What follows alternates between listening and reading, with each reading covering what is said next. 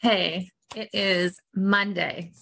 We're almost done with this series that I've been doing, Overcoming Overwhelm, talking about how to have more peace in your life, how to feel like at the end of the day, you're right where you're supposed to be, you're on the right path, and like you can chill instead of worrying about everything, instead of being overwhelmed. Like maybe I'm in the wrong place, maybe I'm doing the wrong thing, maybe they have a better idea, maybe I need to change everything, right? Those are, to me, the most important things that we need to kind of combat all the time. Because like I said last week, we have so many choices. How do you decide the best one for your life? So today I'm going to be talking about how to make confident decisions. I work with tons of people with anxiety and overwhelm and procrastination and, not knowing if they're in the right place, doing the right thing. And what I find is how we make decisions is the most important thing.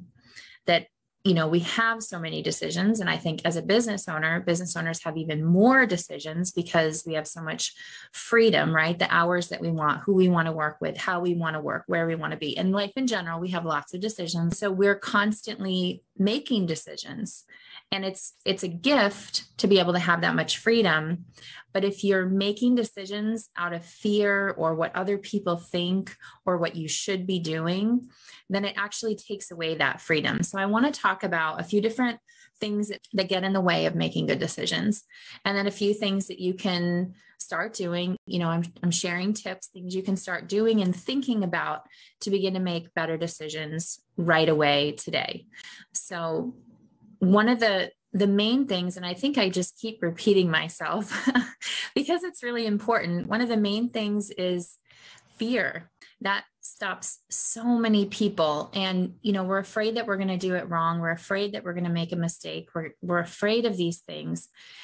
And to me, that stops a lot of people. You're safe because if you don't make the decision, if you don't do it wrong, you're safe.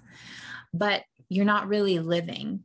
And I find that people, sometimes the anxiety comes up because it's actually trying to get your attention and trying to say, yeah, you've been living in fear and you've been making a lot of safe decisions or not deciding, but you're not happy. You're not living the life that you really want to live.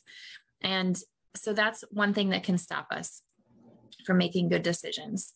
The other thing is like putting such a huge heavy weight on every single decision that it's like do or die, right? That'll stress you out.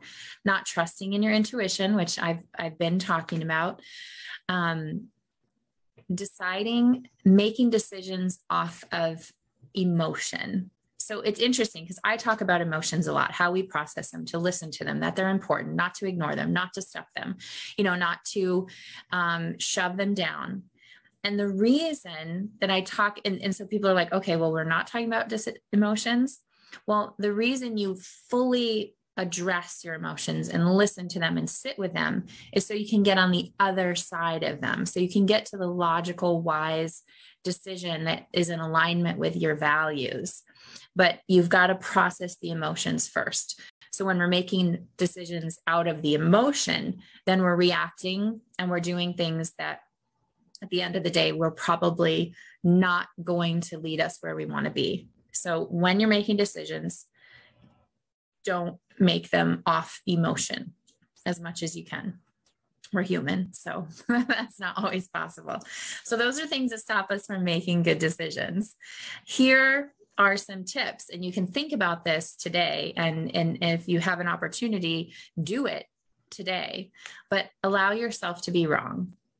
It's really important. I think for me as a business owner, one thing that I've really had to embrace is being wrong and being, I say, sucking at things, right? Like if you're going to live a life that you love with all of the opportunities that you want, doing the things that you want, you're going to be having to learn new things and growing. And in that, it's uncomfortable. And when we're learning new things, at first you suck at it, right? So not only embrace that you could be wrong, but embrace learning. And a really powerful way to do that is instead of the idea of failure, use the idea of play, or I use the word experimenting a lot. I'm going to see if this works with my schedule. I'm going to see if this works. If I set a boundary, and I'm going to try it this way and see how that works. And if you can use curiosity and experimentation, that's going to take a lot of pressure off being wrong. And that's going to help your brain be more willing to make those decisions that move you in the right direction. So allow yourself to be wrong. And then the other thing is, you're not God. And I know that you know this, obviously, but we have this idea sometimes, like, if I screw this up, my whole life trajectory is going to be off course, and I won't be able to fix it. It will be irreversible, right? And you're not that powerful. Like, we can mess our lives up.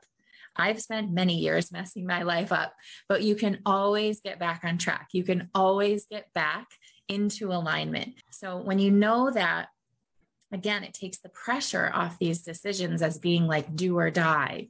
We're always being led back to alignment. We're always being taken care of. We're always being, like, for me, something's going to like hit me upside the head so that I can get back on track. I'm not going to make a decision and get myself into oblivion. Well, I might have regrets, but I can always change direction and get back on course. And ironically, the more that we think about this, the more that we experiment, the more that we think about our decisions, the better our decisions are. So we go off track less of the time. Okay, the next thing is forgive your past mistakes. All of us were conditioned about how we make decisions, right? We were given a program. We make decisions to make everybody else happy. We want to please other people. We want to try to help everybody. We want to make sure everybody likes us, right? We have those decisions, or we want to always be safe and always be right and never make a mistake. We were given these programs of how to make decisions. And if there's things that we've done in our past that we've made mistakes, those programs where we live in fear of other people or fear of doing it wrong, we can forgive that. And we can, from now on, moving forward, we can be doing a different thing in how we make decisions. We can forgive the past mistakes. I know I have so many terrible mistakes, so many things where I've hurt other people, I've hurt myself, I've gone off track, and we have to forgive ourselves. I did my best with what I had, and I know that you did your best with what you had. But if we carry the regret and the guilt and the shame forward from those past decisions, then they are influencing our future. And we're actually bringing all that junk with us into the future, and you're not going to be able to have peace. The decision is done. The mistakes are done, and you need to forgive yourself so that you can actually change things in the future, right? We want to change how we're going forward. We need to release the past. The next thing is trust your intuition and your gut. If you want to know more about that, I talked about that last week. You can scroll down, and there's a video about that. Don't make decisions when you're emotional. So the next one, make peace and well-being more important than what other people think. For both of these, the principle of making a decision and not being emotional about it and not caring so much what other people think and not being afraid is to pause. The most powerful thing you can do when you're making a decision is not react automatically, and pause and really ask, why am I making this decision? Is this the best thing for me? Is this going to move me toward my goals? Is this in alignment with my values? There's no reason, 98% of the time, there's no reason that you need to make a fast decision. You can take your time. And as you take your time, you can decide the direction that you want to go. And you can decide, okay, am I really emotional right now? Okay, what's going on? What's coming up? And process that emotion so you can get to the logical decision that you want to make. And you can also decide, okay, am I doing this because I'm scared what other people think? Am I doing this because I'm scared of making a mistake? Am I doing this because I want to help everybody and it's at the expense of myself? Sit and to think about how you are making this decision. And as you do that, you learn yourself, you learn the things that, where you tend to be reactive, and you can learn how to respond a different way. You can learn how to let go of past mistakes. You can learn how to make new patterns. And as you do that, you make better decisions. And the better your decisions, the better your life. Because every single decision is either leading you toward your goals or off track, making it take longer to get there. When we care too much what other people think, that's usually 99% of the time taking us away from our goals. When we're afraid of making a mistake, it's going to take us longer to get to our goals. So as you sit with those decisions and you say, okay, why am I doing this, or why am I not doing this? And you improve how you're making those choices, you're going to improve your life, and you're going to be able to get to your goals. So again, I'm going to do a recap. If you want to make a good decision and you want to be moving toward your goals, it's okay to be wrong. You're not God. You can't screw up the whole universe. Forgive your past mistakes. Trust your intuition. Don't make decisions when you're emotional. Pause, wait, stop, regroup, and make peace and well-being, yourself, your peace, your well-being, more important than what other people think. For a lot of us, that feels really selfish, but it's just really smart and wise. And it's the only way to get where you're going.